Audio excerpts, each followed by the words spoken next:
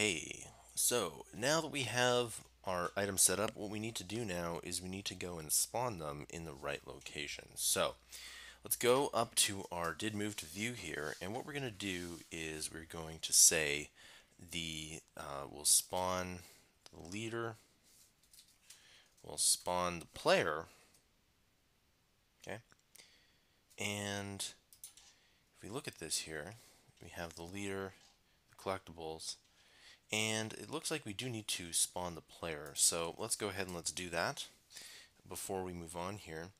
And let's go to function spawn player. And what we'll do here is we'll say player is equal to sk sprite node. And we'll make this player here off white color. It will be player size. And then we're going to go to player.size is equal to player size. And then we're going to go to player.position is equal to cg point. And we will put this cg rect get mid x self.frame. And then what we'll do is we'll put cg rect get mid y self.frame. Okay, we need to add in the physics, so it's going to be player.physics body is equal to sk physics body. Move that down a bit, and we'll do player.size. Then we're going to go to player.physics body affected by gravity is equal to false, and then we're going to go to player.physics body category bitmask is equal to physics category player, and then player physics body contact test bitmask is equal to physics category and then we'll say that this is the collectible. We're going to go to player physics body allows rotations equal to false, and then we're also going to go to player physics body dynamic is equal to true. Player name is equal to player name, and we're going to say self.addChild is equal to player. Okay, just like that here. Okay, we want to make sure that we clear up any errors before we move on here. And one other thing I should mention is you see how I kind of just powered through that? That's one thing you might want to do when you're building games, is that you kind of just power through that here. So let's go back up to the top here. We'll spawn the leader, we'll spawn the player, and what we'll also do is we need to spawn the labels here. Okay, so we'll spawn LBL main and spawn LBL score. Okay, LBL score. Alright, so let's go ahead and let's run that here.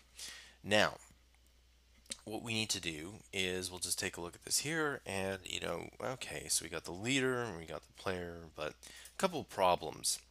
Problem number one is if we look at this here, we need to go to our main label, and it's a little bit too big, so let's make it 50 instead. So let's go ahead and let's run that here again, and we will say, yeah, 50. That looks pretty good.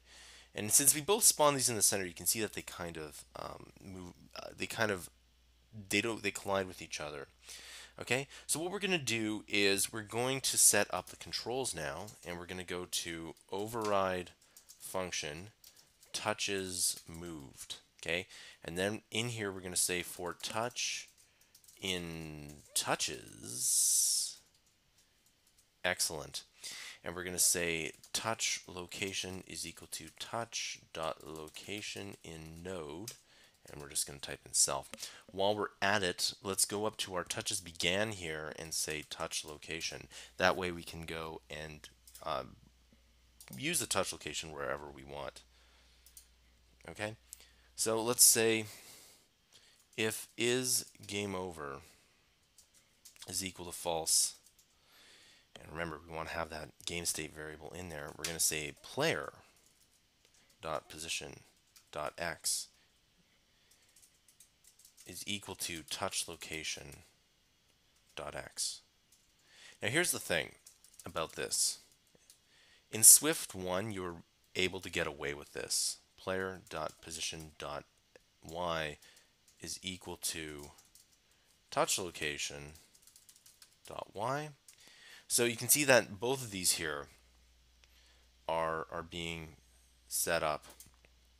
Okay, we'll go here and we'll also go here like that. And I like fixing it just like that here.